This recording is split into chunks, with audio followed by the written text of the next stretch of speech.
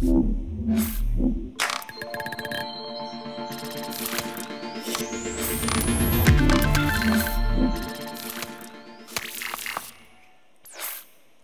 we just learned is responsible AI isn't about perfect systems.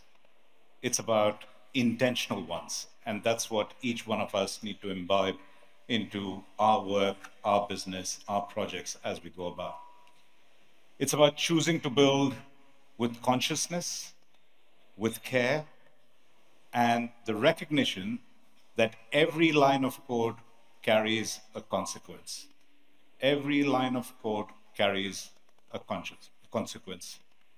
And perhaps most importantly, it's about partnerships between governments and industry, foundations and tech companies, global perspectives, local needs, and in our case, even within our own G42 ecosystem. Because the future of AI isn't built in isolation. Peng always says it, it's built together.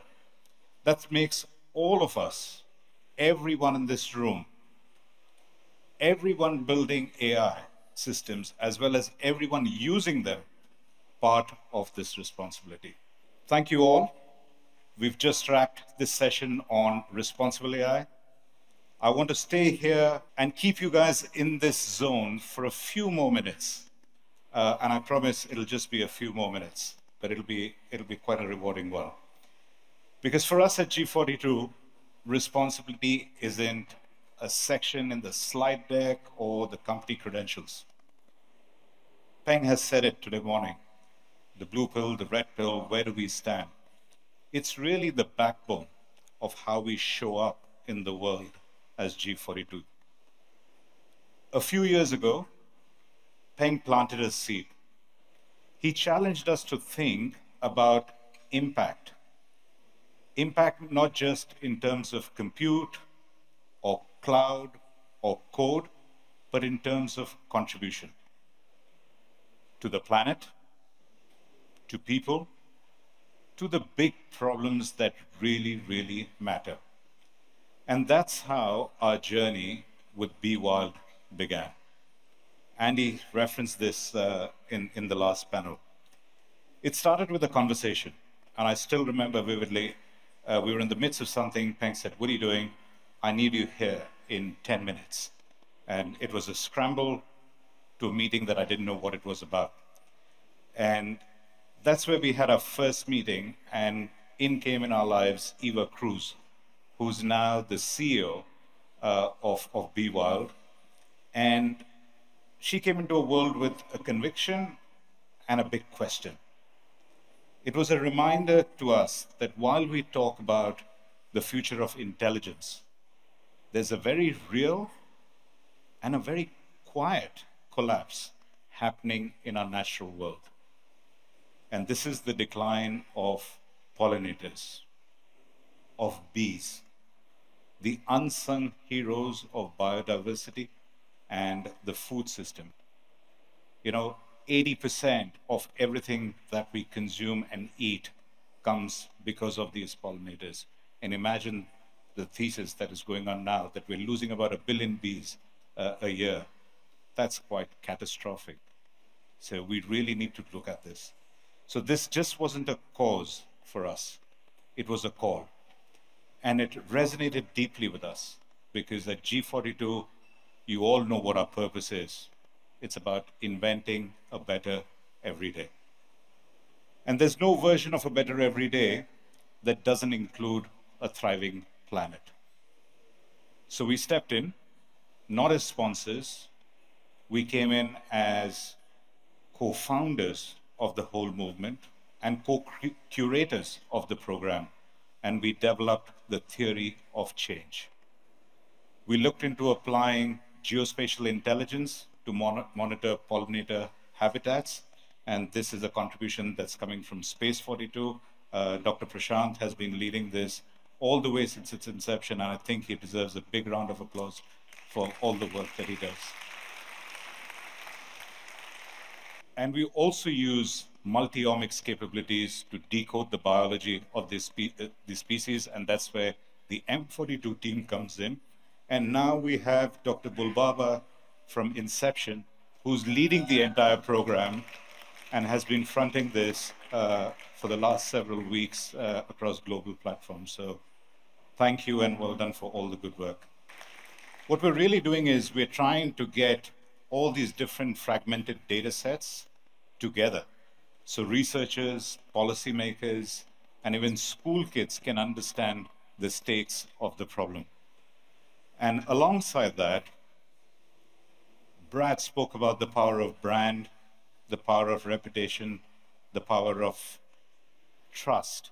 So it was very important for us to make sure we framed this challenge to the rest of the world. And we did that with a very special effort. It is a documentary film that in many ways is more than a film. For us, it's a spark, and we've got it going. This film is directed by Josh and Rebecca Tickle. They're social impact filmmakers, multi-award winning. The last one that you guys would have probably watched is on Netflix. It's called Kiss the Ground. The particular film that they've made for us, we previewed this film at COP28. We then took it to Davos. It was screened at the Cannes Film Festival. And just 2 weeks ago, it was premiered at South by Southwest in London. This film brings the issue to life with a sense of urgency. There's a bit of beauty in it, in how the story is told, and it's quite a compelling and powerful storyline. What's really interesting is on this journey, we managed to get some very interesting people join us and be part of the Be Wild program. So this film has voices from Angelina Jolie, Ellie Goulding, Morgan Freeman, and the entire initiative is now supported and driven by Leonardo Dicaprio. We have world-renowned scientists, artists, policymakers from all around the world in this film and as part of this activation. So before we roll the trailer, we've got the trailer for you guys, I want to thank Peng. We want to thank Peng not just for enabling G42 to be a part of this, but for constantly reminding us that intelligence without intent is absolutely meaningless. Thank you, Peng. So now, it's my great pleasure to introduce to you a preview of the trailer of Be Wild.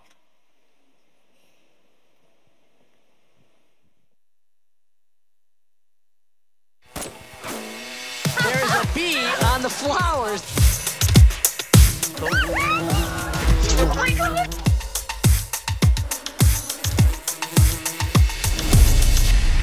You're a beekeeper. You keep bees? Yes. I don't have to put on a bee suit or anything. That's a rookie mistake.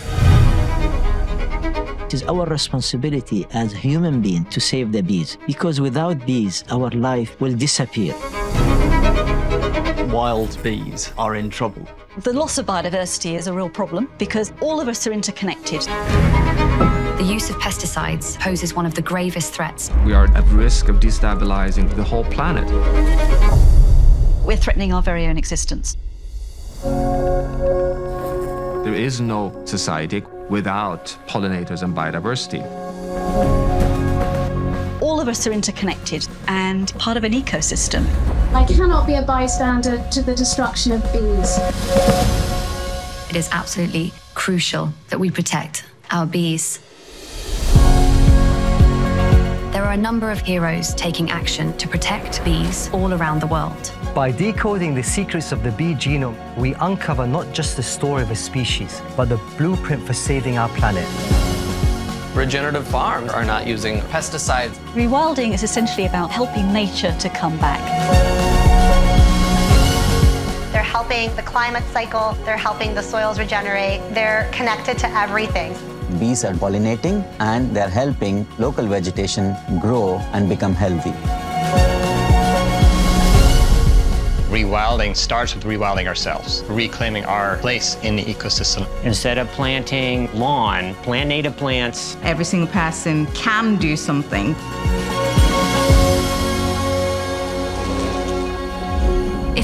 humans really are the most intelligent species on the planet, then we need to be smart enough to protect the most important family of animals, the one that's keeping us all alive.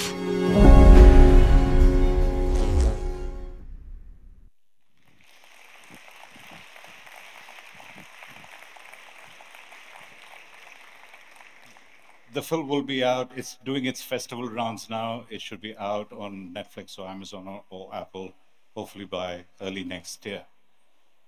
So now, before we head into our final segment of the day, we're going to take a short networking break. It's your last one, I promise. But don't go far, because what's coming up next is something very, very special. We're about to take a glimpse into the world where we coexist with robots, where physical AI isn't just sci-fi, it's the new normal. And thus we'll be asking, what does it mean to be an organization? What does it mean for talent, for leadership? What needs to be reimagined, redesigned, and relearned? We will close the day with a little surprise thing. So please grab a bite, have something to drink, and have some more conversations, but stay with us. We promise it's going to be worth it. Thank you all.